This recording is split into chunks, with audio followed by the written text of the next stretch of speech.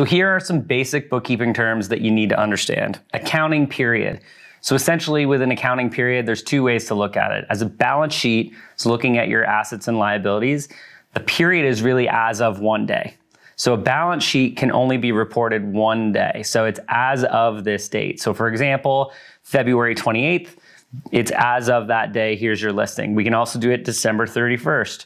So there's no period, it's an as of date. For an income statement, you claim it as a period of time. So for an income statement, you can say, how much money are we earning for this period of time? Usually it's annually or quarterly or monthly, but we need to understand that there's going to be a difference between them. Balance sheet, as of a date, income statement during a period of time. Accounts payable. Accounts payable are what businesses owe to their vendors, to their suppliers. Any trades payable, accounts payable could also include credit card, liabilities. Essentially anything that you owe to somebody is an accounts payable. Accounts receivable, on the other hand, is the exact opposite. It's work that you've done for somebody, but you didn't collect cash at the time of the transaction. Essentially, you gave them credit for the service or the product that you're providing, and you're going to collect money after the fact. If you have an option inside your business to eliminate accounts receivable, it's going to be the best thing you could do for your cash flow. But if you do have accounts receivable, one of the things you should do is aggressively go after and collect that money because people owe it to you. So accounts receivable is something very important to understand. An asset is something you own, something that has a future value. So for example, in a computer, it's fixed, you can see it, you can touch it, and it essentially has a value into the future because you're going to use the computer until it's no longer usable. There's other assets though that are intangible. So you think of goodwill, trademarks, items that someone would pay you for, but you can't actually reach and touch them. They're still a type of asset. So there's tangible, you can touch, feel, and there's intangible, the ones that you can't actually see or feel, but people are willing to pay for it. Billing. Billing is one of the most important things in businesses, especially in small businesses. One of the things that I see very often is that people will do the work and not send invoices out for it. Sending your invoices out and collecting money is related to your billing process. One of your primary focuses, and if you have an internal bookkeeper or an admin person, make sure they're getting their invoices done. We need to make sure we're sending invoices out for the work that we're doing. Again, a huge mistake that I see a lot of small businesses do. They continue to offer products and services and they say, oh, we'll just invoice later. No, we need to do it at the time of transaction. Even better is if we're sending out an invoice and collecting payment all at the same time. Think of the dentist, for example. You don't go into the dentist's office and they just say, oh yeah, pay us later. No, you're paying on the way out the door. So they're billing you and you're paying. The closer we can get from cash transactions to invoice dates, the higher likelihood that you're going to collect that money. So that's a super important function. An income statement. An income statement is essentially a report that shows the revenue and expenses for a certain period of time. So for example, if I'm buying and selling cameras, I'm essentially buying that in one period and I'm selling it in likely the same period. I'm going to match those up. The cost or the amount that I charge less the cost of it is gross profit. It shows us how much money we're making during a period of time. A balance sheet on the opposite side is a listing of all of your assets and liabilities. So anything that you own and everything that you owe will be reported on a balance sheet again at a single period in time. What assets, what liabilities do you have as of a set date? Inventory. Inventory is an item that you essentially buy and resell. So it's something that costs you money up front. You can either pay cash for it or you can owe somebody for it. And you're essentially buying this because you want to sell it at a higher value. This is a key component. Again, a big weakness that I see a lot of small businesses is that you have inventory, but you're not charging enough. You're not making enough of a premium on reselling it.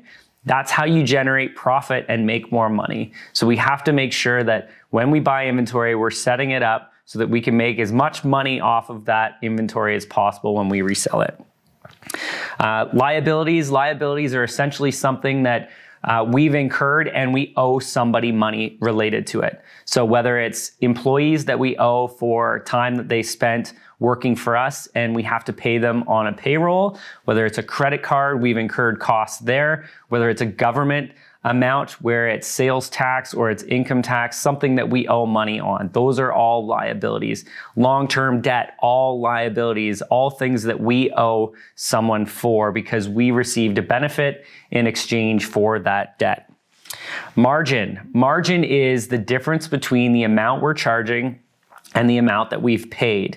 So for example, obviously I'm in the accounting world. When I think of doing an income tax return for somebody, I'm paying my staff all the labor in order to pull that together, and I'm charging a client an amount for that service. So the margin is the difference between the amount I charge and the amount that the cost that I've incurred. So that is our margin in between.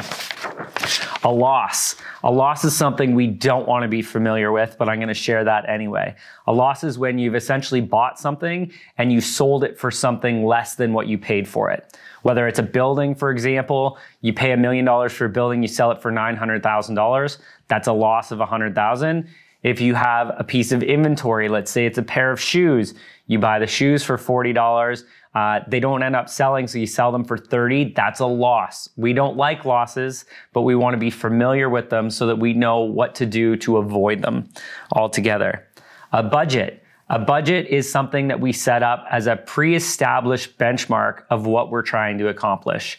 A budget is probably one of the most underutilized functions inside a business. When you can set a benchmark to say, I want to hit $1 million this year, and you're going to track your actual results according to that budget and see if you're on track or not. So a budget is setting, again, pre-established outcomes that you want to try and hit. It also, on a budget standpoint, you can set up targets that say you can't spend more than $500 on professional fees or $1,000 on insurance. These are all budgeted amounts, again, so that we can see what the outcome is going to be beforehand. Essentially, we're trying to achieve a bottom line outcome. Let's set up pre-established outcomes and measure it against that. So that's what a budget is. Capital. Capital is essentially, well, it could be looked at in a few different ways. Capital can be pulling in money to be able to fund something. So for example, if you're a small business corporation, you want to bring on partners, you can actually acquire capital. They give you cash to buy into the company. That will allow you to fund the growth of your business. Capital on another standpoint is looking at assets that you're acquiring inside your business. So I need capital in order to buy new trucks. I need capital to buy new equipment. I need capital to buy a new building. And those are all considered capital assets, tangible assets that have a future value. So there's a few different ways to look at the term capital. Cash flow. Cash flow is the biggest term. If you need to take away anything, take away cash flow. Cash flow is money in minus money out. So it doesn't always equal profit. So sometimes people go, oh, I made $100,000 this year, Bob, but I have no cash left. Right, because cash flow doesn't equal profit. Because if you are a business that made $100,000, but you didn't collect the money from everybody you provided products and services to, you might have zero cash flow, but you might have $100,000 in profit. So understanding how your cash flow is impacted is probably one of the most important lessons of running a small business. It's also the highest reason that businesses fail is because they run out of cash resources. Creditors. Creditors are people that you owe money to. So it could be your accounts payable. Essentially, who you owe money to for your accounts payable, they're your creditors. Those are the ones who are essentially looking to you to pay them for what you owe them. Debtors are very similar. So anybody who you owe money to you're indebted to them. So you're going to have to pay them at some point. They're essentially a debtor for you. Deductible.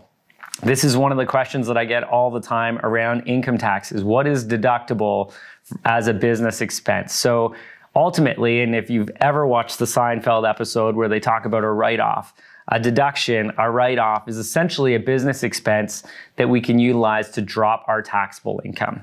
A lot of items are deductible. There's a few items that aren't necessarily deductible, like life insurance, 50% of our meals and entertainment, golf dues. Those are expenses that we pay, but they're not deductible for income tax purposes. So just be cautious of those. Depreciation. Depreciation is the value we get as a tax expense that is going to end up being a deduction, but it's just taking an element, a percentage of an asset value and claiming it as a deduction during the year. So a good example is buying a new vehicle.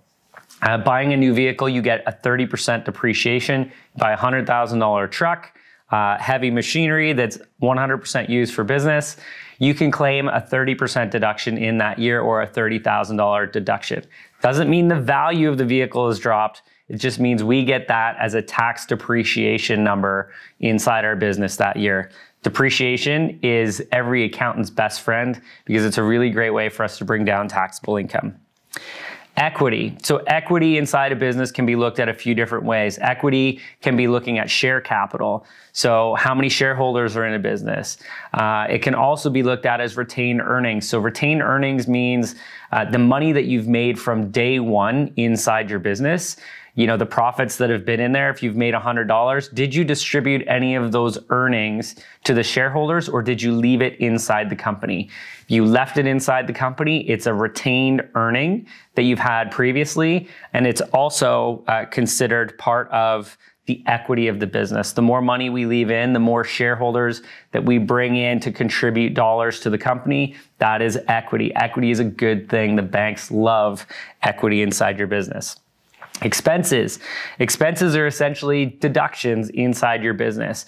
And I'll give you a general rule of thumb for expenses. Anything that you spend money on inside your business that's helping you generate future revenue, whether it's meals and entertainment, it's paying for an office supply, it's a professional fee, whatever it is, if you're spending money and it's a legitimate business expense to help your business make more money in the future, it's an expense. Financial statements. So financial statements are essentially the package of everything. So a balance sheet, a statement of retained earnings, or a statement of owner's equity, or a statement of partnership equity, and a profit and loss statement. Most accounting firms don't include a statement of cash flows as part of this. We definitely do because we know how important cash flow statements are to the small business. So when we talk about financial statements, we also include statement of cash flow. Super important for a business to understand the difference between a profit and loss and a statement of cash flows. But all of those together are considered financial statements. General ledger. So a general ledger is something that, you know, it almost seems funny because 20 years ago, the general ledger would have been written in a green book that had margin lines and everything was getting totaled up. Really right now, all of us are predominantly using accounting software like a QuickBooks Online. The general ledger is in the background tracking all of the numbers that go through the business. So the general ledger is every single account, every single transaction that happens during a period of time. It's being captured inside that general ledger. You're never going to have to look for a general ledger. The accountants are really the ones who are looking through the details in there to make sure all the numbers are in the right spot. Overhead. So when we think of a profit and loss statement, we think of things that we're selling and we're buying or the cost of delivering anything we sell. Those are essentially considered variable expenses or cost of goods sold or anything like that. Overhead are more of the fixed expenses that we have in our business. So not directly related to selling what we actually offer, products or services, but overhead is those indirect items like our insurance, our rent. Yes, we need to incur those expenses, but they aren't being incurred on an individual sale level. It's just more of an overhead perspective, right? That's what overheads really are. Payroll. Payroll is when we have employees, not subcontractors. Subcontractors are completely different. Those are people who are not full-time employees inside our business. But payroll is when we are hiring an individual, we're making source deduction remittances on their behalf, we're paying into their Canada pension plan or their other payroll-related remittances. That's what payroll essentially looks like. They're an employee who works for you. You bear the risk of them, and they're hopefully going to be with you for a long time. Profit and loss, that's essentially a report, again, an element of the financial statements that shows the income and expenses related to the business for a period of time. So anything revenue is what you've charged, product service coming in, expenses or anything you've paid for on the way out. Reconciliation, a really great term for most bookkeepers to understand. Essentially, a reconciliation is when we look at a bank, for example, and we see all the transactions that have gone through the bank account. Well, we may have written a check during that period that didn't get cashed, right? We wrote a check for $100 and the person we sent it to didn't put it in their bank account yet. So inside our general ledger, we've got this check that's written for $100, but it didn't match the bank statement. A reconciliation is looking at those two, the general ledger and the bank statement, matching them up and making sure that everything that should be in there is recorded, and anything that is recorded in there should be there. It's a match, it's a check, it's essential for any bookkeeper in a small business to understand that. Revenue. Revenue is essentially what you're charging for your products and services. So anything that you're selling, again, product or service, the price times the quantity equals your revenue. The revenue is probably the largest driver inside your business. If you can't generate enough revenue, you're likely not in a sustainable long-term business. A write-off. A write-off is essentially a deduction inside your business that you get to claim on your tax return to make sure that your income gets dropped and to reduce your tax liability. And the last one I'm going to throw in here is year-end. So your year-end is essentially the end of a period of time. So typically, a lot of businesses are a 12-month period, year-end. A lot of times it's a calendar year from January 1st to December 31st. But in some areas, you can elect to change that period of time. It's always going to be a 12-month period. So your year end is the final day of that 12-month period. Think of that as your December 31st. That is your year end date. And then after that, you're going to be going and creating financial statements and tax return filings for that period of time for that year end date. Hopefully these terms have all resonated with you, invaluable to understand them. The more you can understand these terms, the better position you're going to be in your business as a position of success.